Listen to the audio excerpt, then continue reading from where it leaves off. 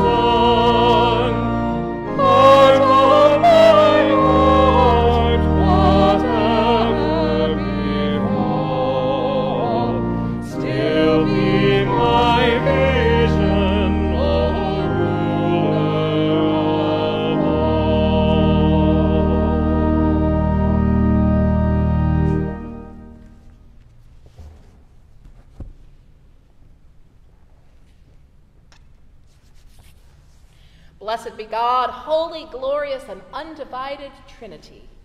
And blessed be God's reign, now and forever. Amen.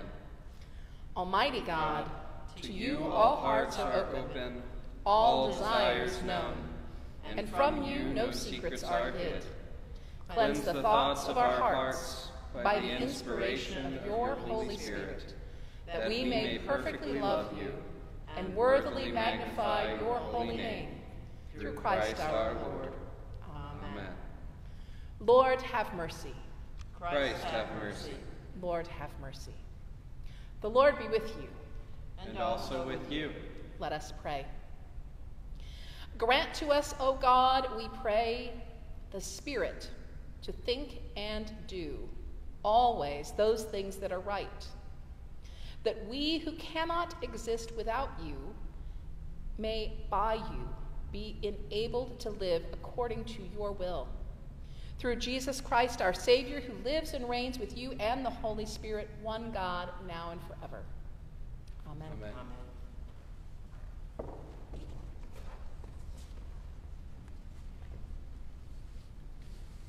A reading from 2 Samuel. The king, David, ordered Joab and Abishai and Ittai, saying, "Deal gently for my sake with the young man Absalom." And all the people heard when the king gave orders to all the commanders concerning Absalom. So the army went out into the field against Israel, and the battle was fought in the forest of Ephraim. The men of Israel were defeated there by the servants of David, and the slaughter there was great on that day. 20,000 men. The battle spread over the face of all the country, and the forest claimed more victims that day than the sword. Absalom happened to meet the servants of David.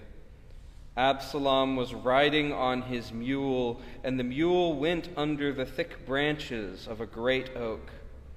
His head caught fast in the oak, and he was left hanging between heaven and earth, while the mule that was under him went on. And 10 young men, Joab's armor-bearers, surrounded Absalom and struck him and killed him. Then the Cushite came, and the Cushite said, "Good tidings for my lord the king, for the Lord has vindicated you this day, delivering you from the power of all who rose up against you."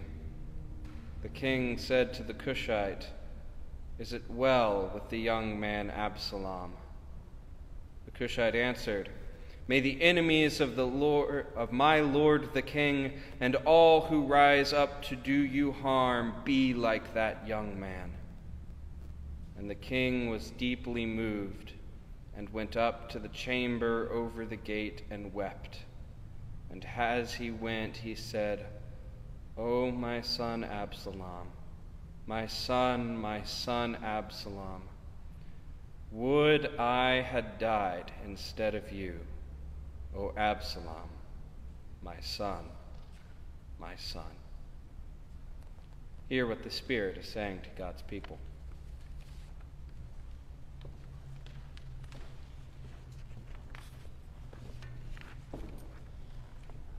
Let's join in Psalm 130 in unison.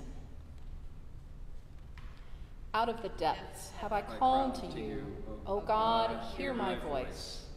Let your ears consider well the voice of my supplication. If you were to note what is done amiss, O God, who could stand? For there is forgiveness with you. Therefore you shall be feared. I wait for you, O God. My soul waits for you. In your word is my hope. My soul waits for you, more than centuries for the morning, more than centuries for the morning. O Israel, wait upon God, for with God there is mercy. With God there is plenteous redemption.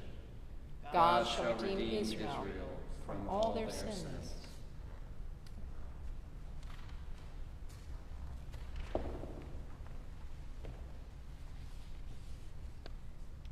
A reading from Ephesians.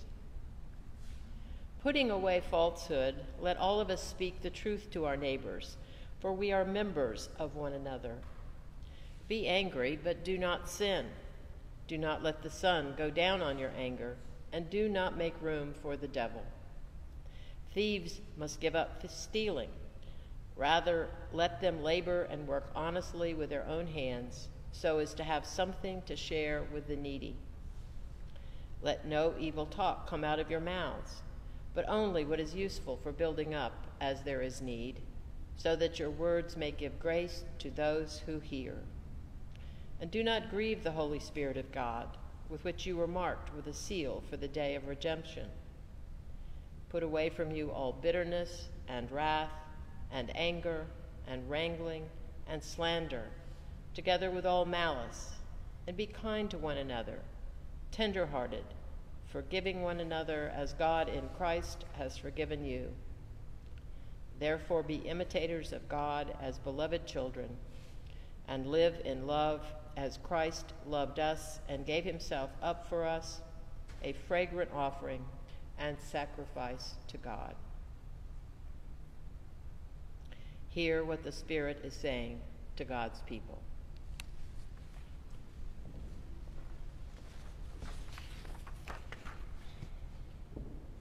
The Holy Gospel of our Savior Jesus Christ according to John. Glory to you, O Christ. Jesus said, "I am the bread of life. Whoever comes to me will never be hungry, and whoever believes in me will never thirst." Then the Jews began to complain about him because he said, "I am the bread that came down from heaven." They were saying, "Is this not Jesus, the son of Joseph, whose father and mother we know?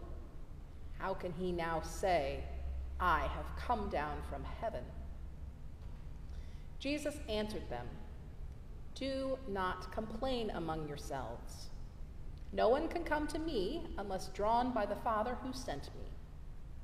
And I will raise that person up on the last day. It is written in the prophets, and they shall all be taught by God. Everyone who has heard and learned from the Father comes to me. Not that anyone has seen the Father, except the one who is from the Father. He has seen the Father. Very truly I tell you, whoever believes has eternal life. I am the bread of life. Your ancestors ate manna in the wilderness, and they died.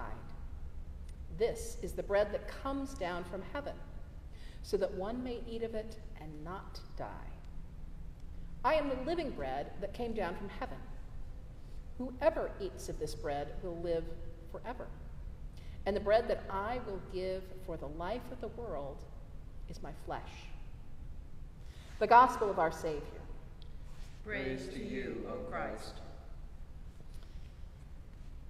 We believe in one God, the Father, the Almighty, maker of heaven and earth, of all that is seen and unseen.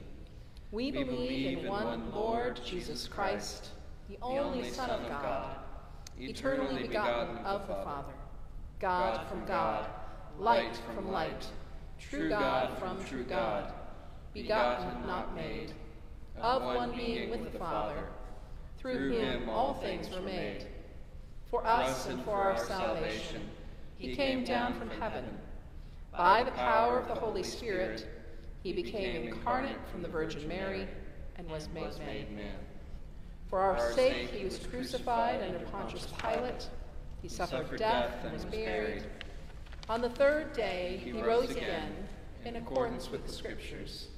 He ascended into heaven and is seated at the right hand of the Father. He will come again in glory to judge the living and the dead, and his kingdom will have no end. We believe in the Holy Spirit, the Lord, the giver of life, who proceeds from the Father and the Son. With the Father and the Son he is worshipped and glorified.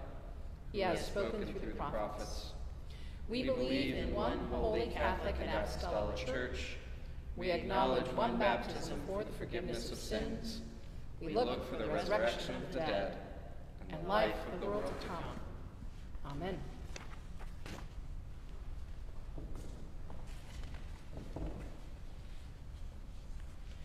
We invite you to type your prayers in the comments section so that we can join you in your prayers this day. Let us pray together, making our requests to God, saying, Spirit of the living God, hear us and change us. Gracious God, we pray for peace, accountability, justice, and reconciliation in this land and throughout the world.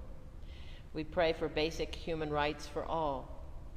We pray for the relief of the oppressed. We give thanks for all that is gracious in the lives of all people on the earth. Spirit of the living God, hear us and change us. We pray for the renewal of the church through deepening faith, love, and service. We pray for Michael, Sam, and Anne, our bishops, for Helen, our rector, and for the ministry and mission of St. Luke's and her people. We give thanks for the gift of your word, the grace of your sacraments, and the companionship of your people. Spirit of the living God, hear us and change us. We pray for our local community. We pray for all people in their daily life and work. We pray that we may see and respond to the needs of those around us. We give thanks for the gifts of beauty, creativity, skill, and compassion which enrich our world and our lives. Spirit of the living God, hear us and change us. We pray for all who are in need, for the sick, the lonely, the poor, for those living with mental illness, addiction, or trauma, for those who are fatigued, and for those who mourn. We pray for those who have died. Spirit of the living God, hear us and change us. we pray for all who bring comfort, care, and healing We give thanks for human love and friendship and for all that enriches our daily lives. Spirit of the living God, Hear us and change us. Almighty and eternal God, ruler of all things in heaven and earth, mercifully accept the prayers of your people and strengthen us to do your will through Jesus Christ our Lord. Amen. Amen. Let us confess our sins against God and our neighbor. God of all mercy, we confess that we have sinned against you, opposing your will in our lives. We have denied your goodness in each other, in ourselves, and in the world you have created. We repent of the evil that enslaves us, the evil we have done, and the evil done on our behalf. Forgive, restore, and strengthen us through our Savior Jesus Christ, that we may abide in your love and serve only your will. Amen. And now God, who is both power and love, forgive you and free you from your sins, heal and strengthen you by the Holy Spirit, and raise you to new life in Christ our Savior. Amen. Amen. The peace of the Lord be always with you. And also with you. Peace be with you. Peace.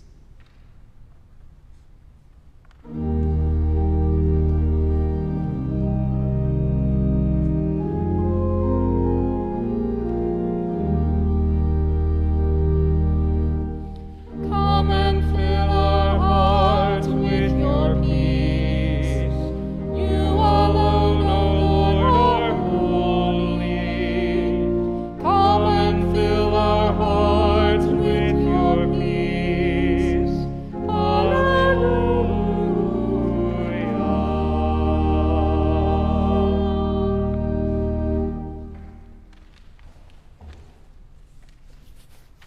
I appeal to you, siblings, by the mercies of God. Present yourselves as a living sacrifice, holy and acceptable to God, which is your spiritual worship.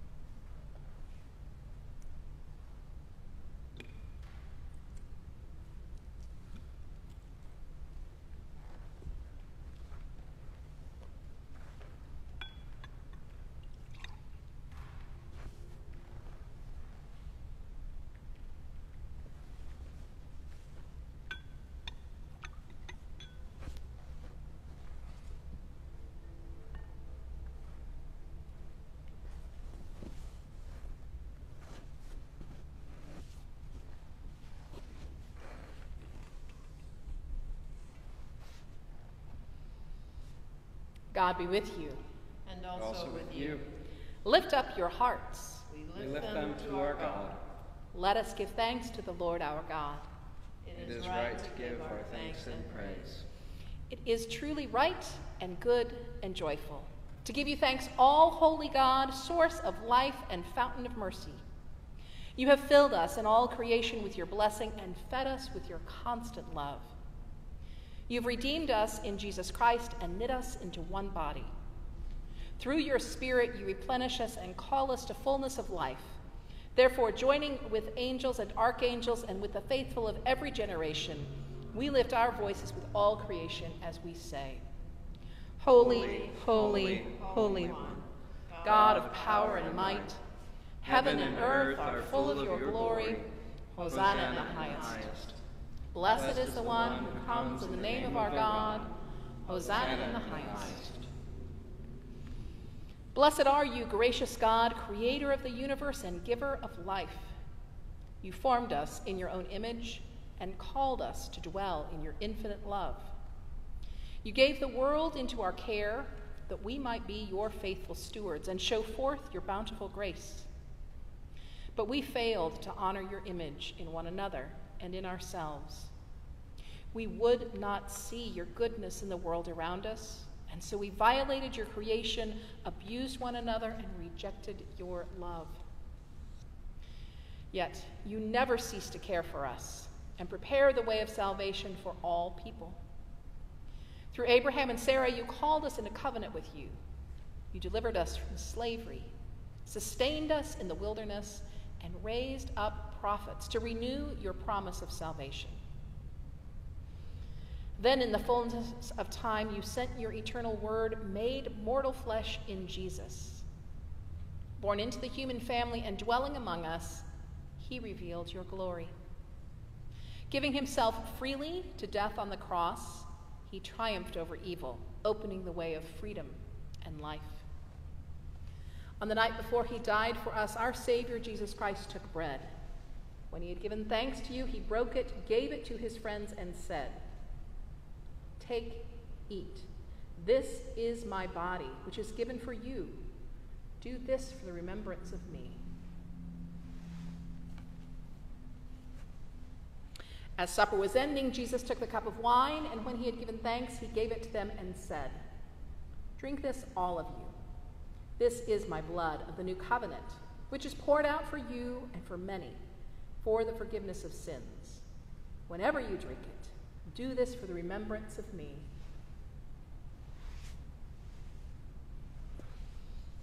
Therefore, we proclaim the mystery of faith. Christ has died, Christ is risen, Christ will come again. Remembering his death and resurrection, we now present to you from your creation this bread and this wine. By your Holy Spirit, may they be for us the body and blood of our Savior Jesus Christ. And grant that we who share these gifts may be filled with the Holy Spirit and live as Christ's body in the world. Bring us into the everlasting heritage of all your children, that with all your saints, past, present, and yet to come, we may praise your name forever.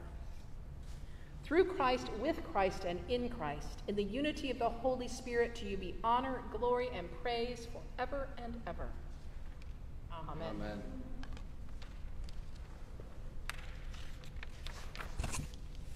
And now, as our Savior Christ has taught us, we are bold to pray. Our Father, who art in heaven, hallowed be thy name.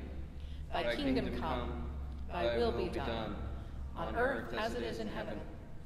Give us this day our daily bread, and forgive us our trespasses, as we forgive those who trespass against us. And lead us not into temptation, but deliver us from evil. For thine is the kingdom, and the power, and the glory, forever and ever. Amen. Amen.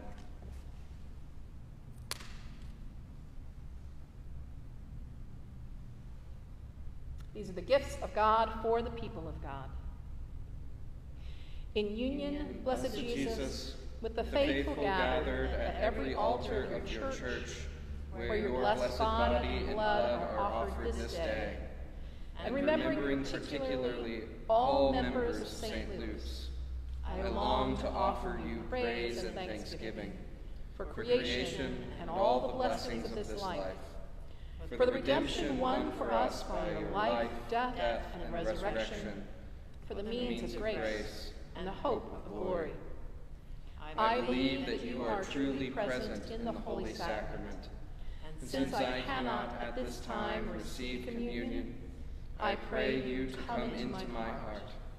I unite myself with you and embrace you with all my heart, my soul, and my mind. Let nothing separate me from you. Let me serve you in this life until by your grace I come to your glorious kingdom and unending peace. Amen.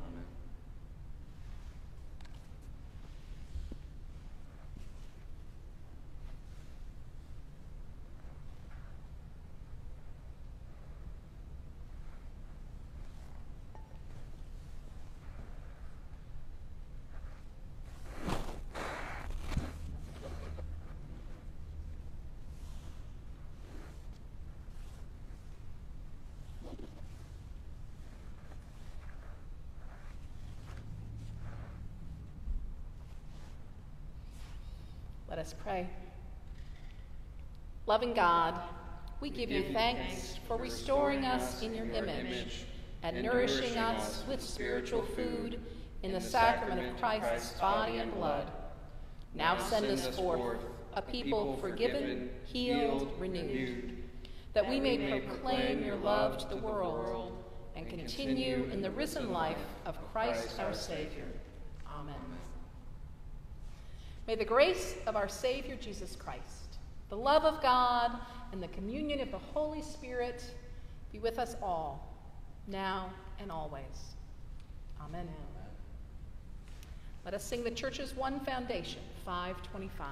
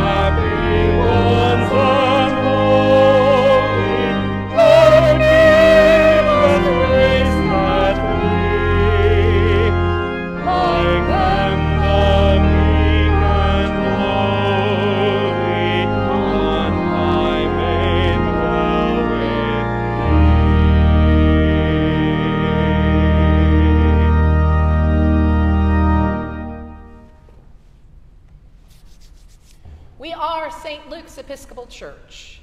Nurtured in Jesus, we welcome radically, serve gratefully, and love abundantly. So go in peace to love and serve the Lord. Thanks be to God. We invite you to continue worshiping with our sermon of the day, which should be the next video available. It's also on our website to be read or watched, stluke'sdurham.org. If you're watching on Sunday morning, we hope you'll join us for coffee hour by Zoom at 11 o'clock. And that link is in the calendar on our website. Thanks for being with us.